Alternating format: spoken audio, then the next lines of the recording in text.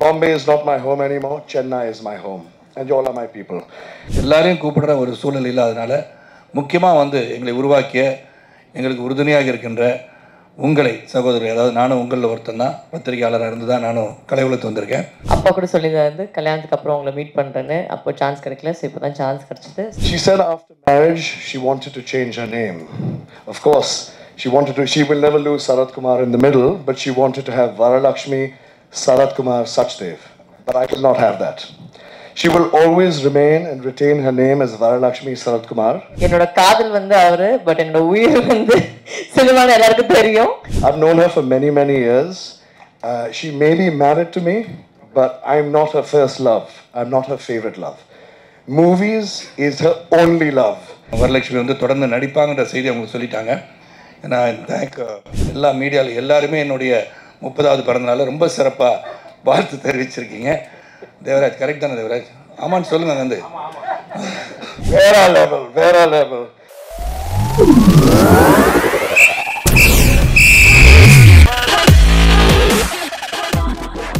Thank you for coming. I'm sorry I don't speak Tamil as yet, but I'm learning very, very quickly. I know Sapar, Tani and Pondati, but within a few months I will learn Tamil because you all are my people. Bombay is not my home anymore. Chennai is my home. And you all are my people. My name is Nicholai. I haven't met you all before, so I'd like to introduce myself. And I'm married to this beautiful woman who you all know very well.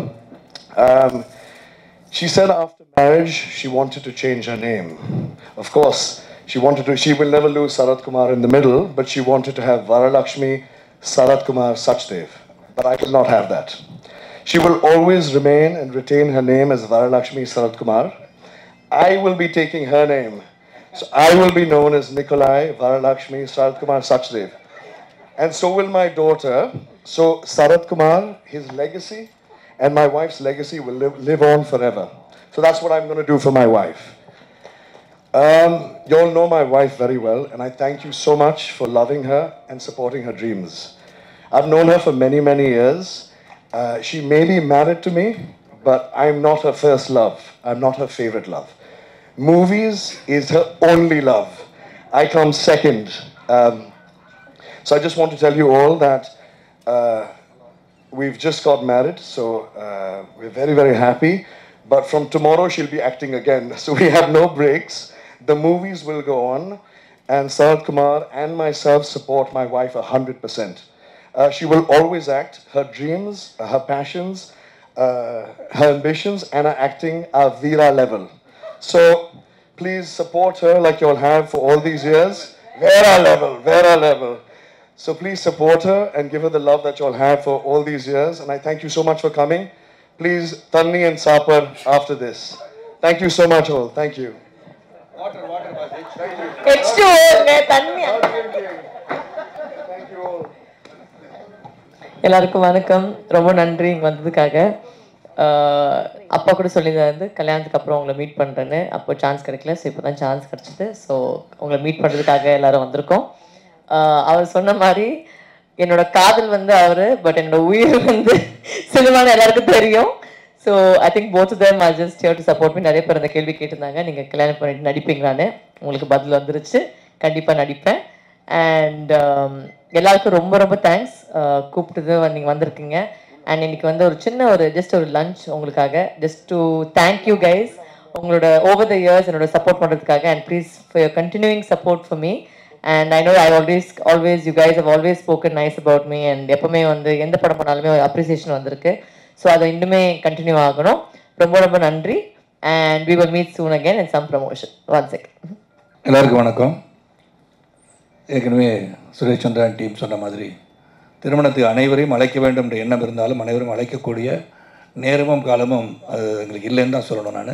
ஏன்னா ஒரு புறம் தேர்தல் சென்று வந்தோம்.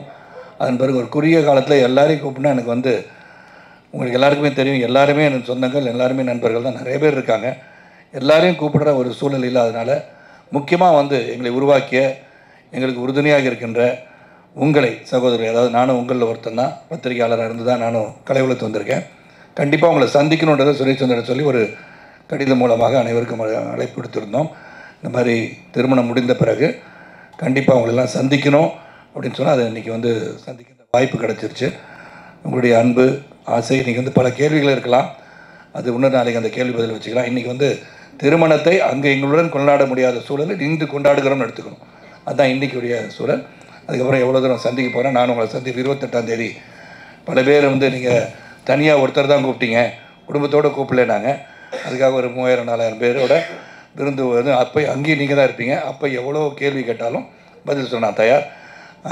ஒரு 28ஆம் தேதி tentatively fixed. அது confirm ஆன பிறகு மறுபடியும் உங்களுக்கு தகவல் வரும்.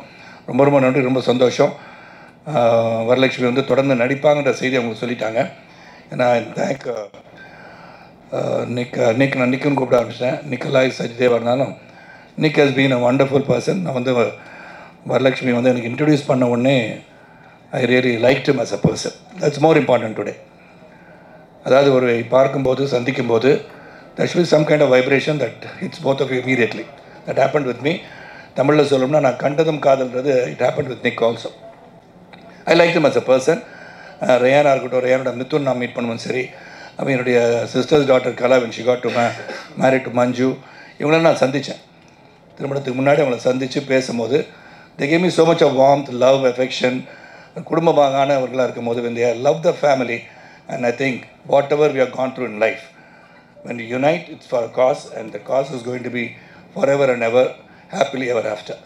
And although we have joined here, and so many things may be said, and then என்னை பொறுத்த வரைக்கும் இறைவனால் இறை அருளால் இருவர் வந்து சந்திக்கின்றனர், இருவர் வந்து மணமுடிக்கின்றனர்.